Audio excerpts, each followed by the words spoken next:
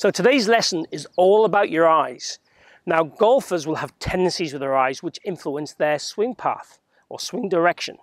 Today we're going to talk to you about what the ideal position to have the eyes is to give you a neutral path, but also we'll talk about maybe if you wanted to hit a draw or a fade, things you could do to kind of cheat that or to basically influence that so you get that inside path or outside path by just moving the way in which your eyes are orientated at address.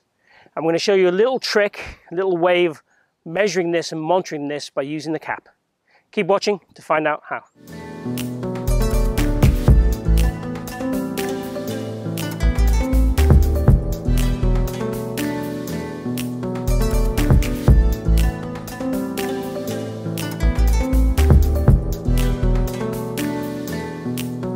So what we're going to use is just a cap, and we've got a stripe on it underneath and on top, just for the camera really. The top one is, the underneath one's for me.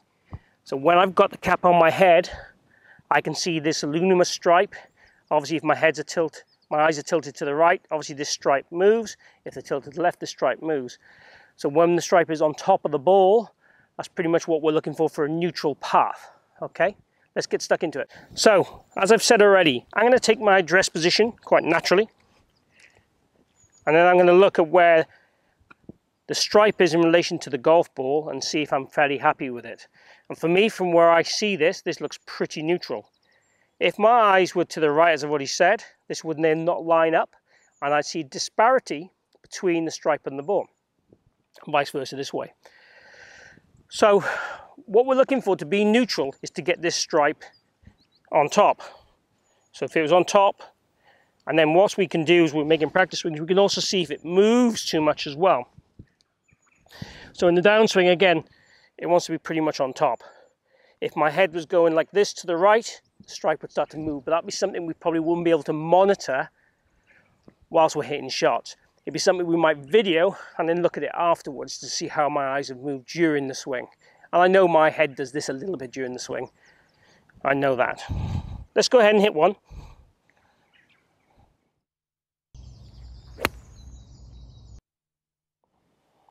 Okay, so that was what I'd feel would be a pretty standard shot. So it was useful to make sure my head was in the right place at address, having the stripe, but I know mine's pretty good anyway. I've got lots of faults in my swing, but I wouldn't call that as one of them.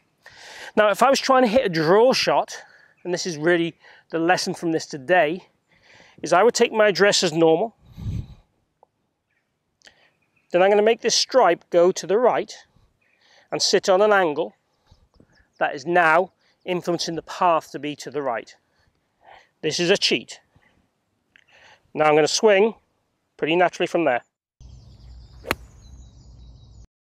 Okay, so I didn't hit that one great, but the ball went to the right. So I definitely had a more inside path to produce that ball flight. If the ball had sliced to the right, then I might not have done. But definitely to get a push to the right, I have to have a more inside path. Now, if I wanted to have a fade, I would do the complete opposite to that. So again, set up to it address, neutral, move the head on the angle the opposite way.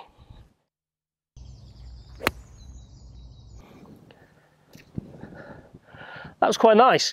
Strike again could have been a bit better, but in terms of the ball flight, it had a tiny bit of fade on it. So again, if I'm looking to fade one into a back right flag, I can just work on my eye tilt and it will influence that. If I want to draw one, I can work on my eye tilt and influence that.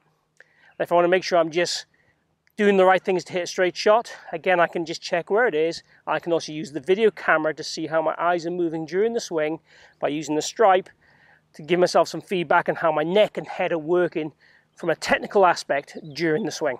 Difficult for me wearing a cap. I never wear a cap, so that felt a bit weird. And if you've watched my video for a while, you know I never have a cap on. So my head feels quite hot now, unusually, but that was a bit different. Anyway, your eyes have a key influence on your swing direction at the bottom of your swing. So if we're looking to get neutral shots, let's get neutral eyes. If we're looking to get more from the inside and we're struggling to do it by shallowing the club correctly, for whatever reason, let's have a go cheating a bit with our eyes for a few shots and see if it gives us some vital feedback and feels to help influence that for the future. So if you've enjoyed today's video, please click like and share the video. It really helps if you can do that. Also, please post any comments, questions or feedback down below.